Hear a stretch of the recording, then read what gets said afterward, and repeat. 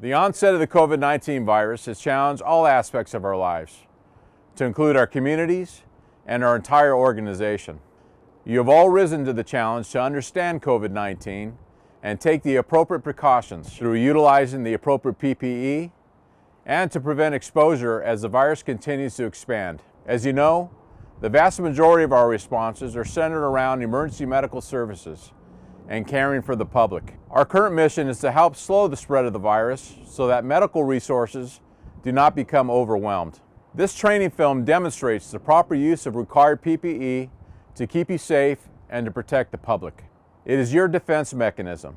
Keep yourselves healthy, keep your family healthy, and continue to provide outstanding service to those we serve.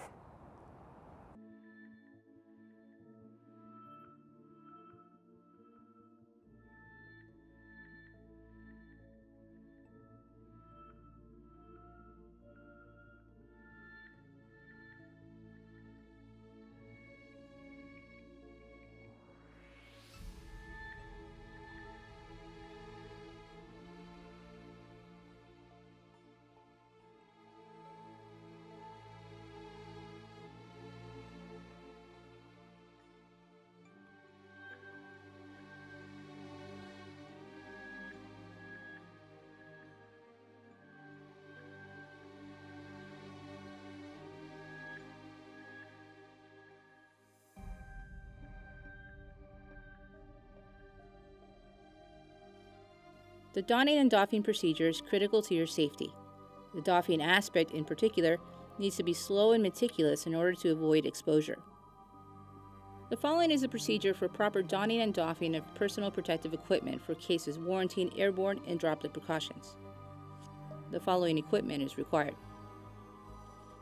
2 pairs of nitrile or latex medical grade gloves, 1 pair size appropriate for the individual, and the second pair size 1 size larger to be used as an outer glove, 1 disposable gown, 1 pair of safety goggles, 1 NIOSH approved N95 or greater mask, 1 red biohazard bag, 1 container of EPA approved disinfectant, example, Super Sanicloth, wipes, or the purple top, 1 container of 70% alcohol hand sanitizer, or the blue top. The following is a step-by-step donning procedure. Step 1. Ensure the presence of a designated safety officer with the safety donning and doffing checklist in hand. Step 2. Remove any wrist jewelry and watches. Step 3. Apply the first pair of standard nitrile latex gloves. Remember, the first pair is the one appropriately sized for the individual. Step 4. Apply the disposable gown. Ensure that the first set of gloves is well tucked in underneath the sleeves and that the necktie and waist tie are secured for maximum coverage.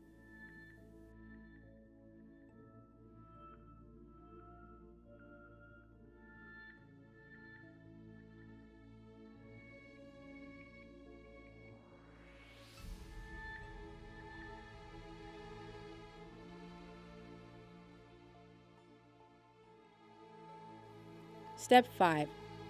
Apply the N95 mask.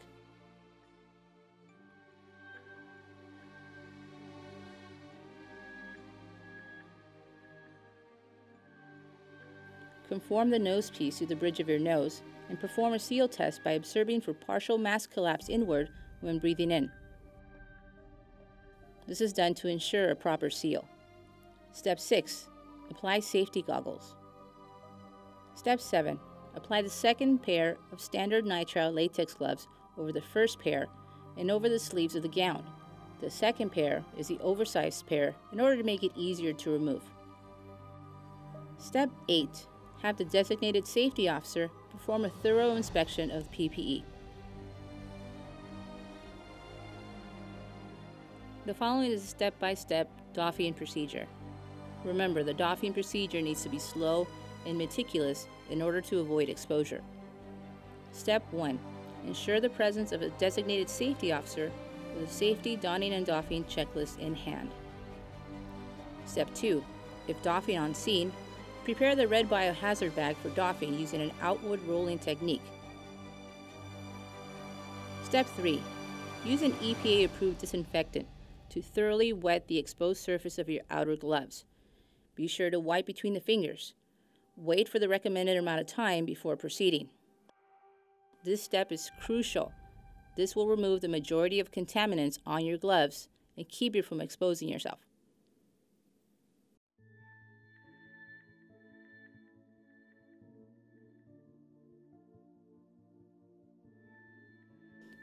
Step 4. Gently and slowly grip with both hands and tug the gown at the level of the chest in a forward and downward motion until the necktie has snapped.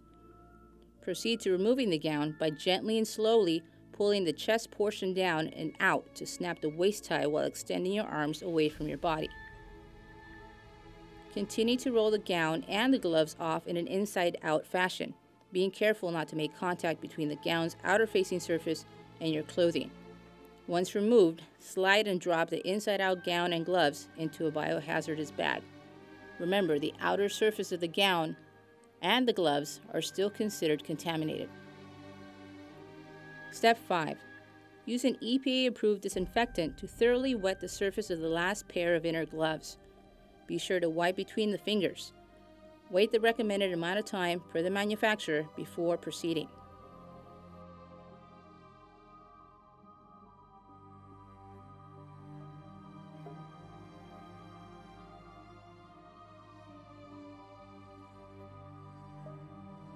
Step 6. The front of the goggles is considered contaminated. Ensure the surface does not touch your face. Remove the goggles carefully and place them on a non-porous surface for disinfecting. Step 7. The front of the mask is considered contaminated. Remove the mask by first pulling the neck strap back and over the top of your head and under your chin. While maintaining tension on the first strap, pull the second head strap back and over the top of your head, while pulling the mask carefully away from your face while maintaining tension on both straps. Step 8. Remove your gloves and wash your hands thoroughly for at least 20 seconds. If hand washing is not immediately available, sanitize your hands using an alcohol-based sanitizer with at least 70% concentration of alcohol. Wet your hands thoroughly and rub them for at least 30 seconds and then allow them to air dry.